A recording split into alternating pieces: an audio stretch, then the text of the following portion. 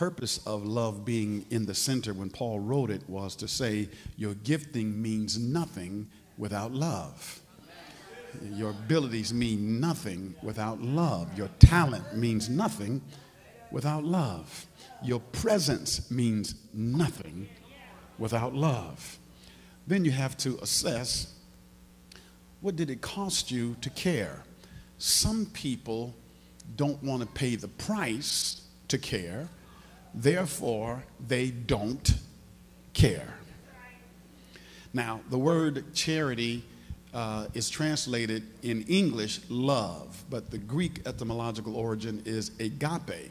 So sometimes when you see the word charity, you put love there, but love described by the Merriam Dictionary is not the same as described by the Greek text. So agape is unconditional or benevolent love. So when he talks about, I have all these abilities and I have no benevolence, I have no unconditional love, I am nothing.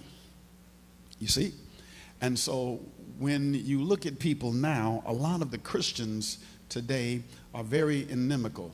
And when you're inimical, you have an unfriendly and a mean disposition. There's always something going on cooking under something. You're not really genuine in your encounters with people. You're inimical. And a lot of people have that because they don't operate in love. A lot of people who profess to be Christian will worship God and read the Bible, but they don't have love as the locomotive. Love is not the engine. Sometimes ambition is the engine, and you mask it in Christianity.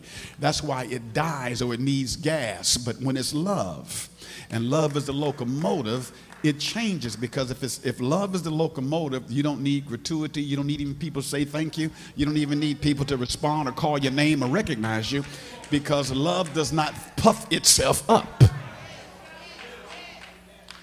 And so when people say, I love you, what did it cost you? Because if it didn't cost you anything, it's not love.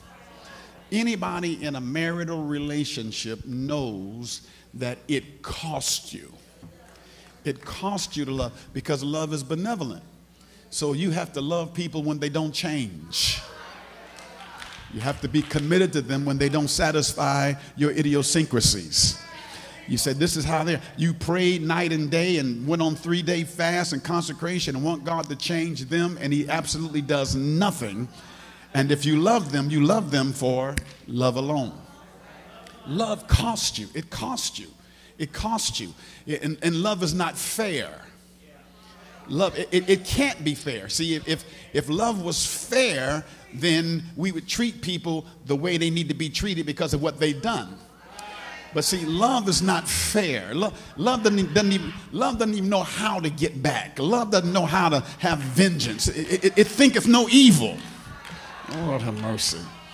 It thinketh no evil. It doesn't even rejoice in people's iniquity. Love doesn't say that's what they get. Love doesn't do that. And it's so unfair, because when people don't respond and reciprocate, and you poured out your heart and you're emotionally bankrupt dealing with people, and you're looking for them to come back with something, give me some kind of response that you care or that you know I'm here. And when they don't do it, you can't stop loving them. It's unfair. Love is absolutely unfair.